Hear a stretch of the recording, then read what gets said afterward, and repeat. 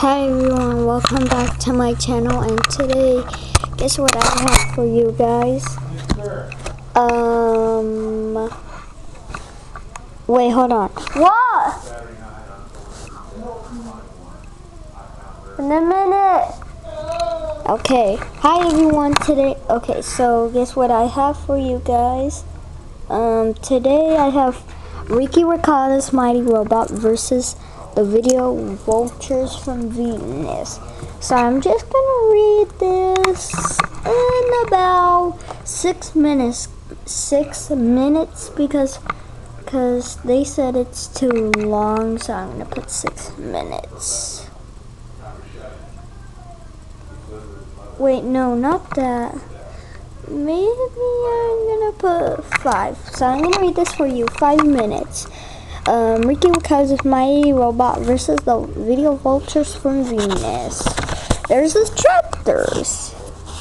Okay, so here we go. Okay, chapter 1. Late for super. It was a super time at Ricotta home. Ricky's father was sitting at the table. Ricky's mother was sitting at the table, but Ricky was not sitting at the table. Alright, let's do it next. Alright, another was his mighty robot. It is 6 o'clock, said Ricky's father. Ricky and his mighty robot are late for super again. Just then, Ricky and his mighty robot flew in. Sorry, we are late, said Ricky. We were in honey collecting seashells.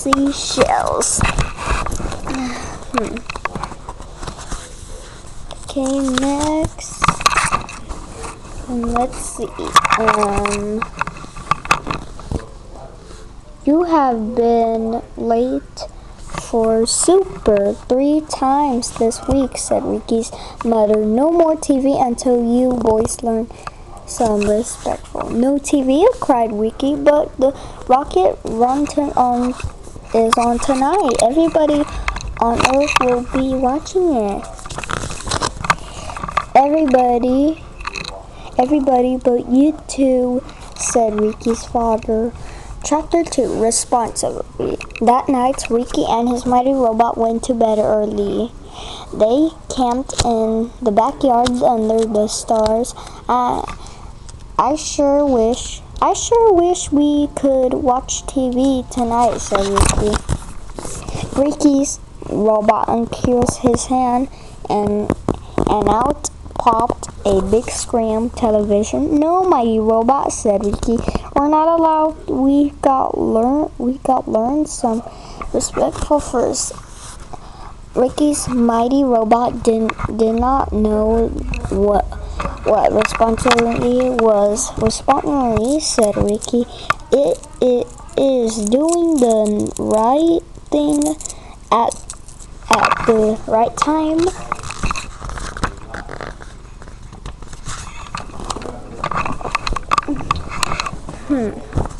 Ricky and his mighty robot were pretty good at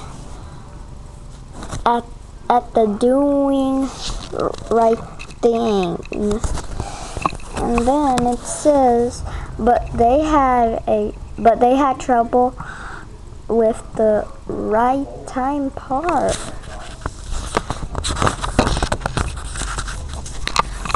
Chapter 3, Victor Vulture.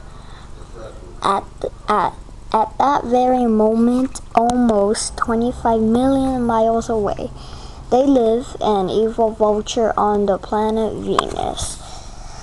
His name was Victor Vulture. Hey, Victor is my name. That's my name. Okay. And he hated living on Venus. Someone's here. It was so hot on Venus that everyone's food was always ruined. Their grilled cheese sandwiches were always way too gooey. They had to drink their candy bars with straws.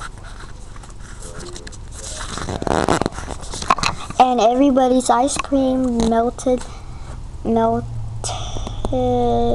before they could even get liquor on.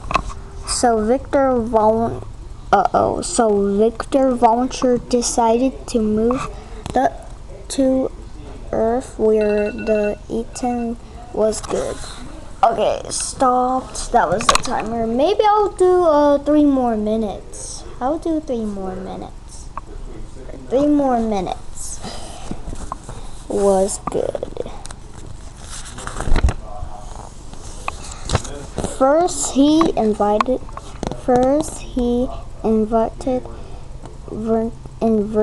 the video.